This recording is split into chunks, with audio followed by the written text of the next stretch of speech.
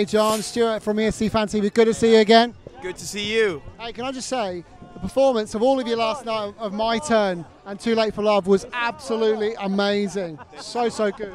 Thank you. So how does it feel being finally here? I mean, this is a dream come true for all of us to be here. We're representing our country, so in the biggest competition in the world when it comes to music, so we're happy. Happy with the rehearsals, how they've gone? They were amazing. I mean, the first one was really good, but the second one was amazing. And so you may have heard that the other song that you've written, Too Late for Love, second half. Yeah. So there's a lot of people think you might win, John. I hope they're right. Do you fancy a first and a second? You know, we're just trying to focus on the semi-final and hope to go forward, you know. And if we win, that would be amazing. That will be amazing.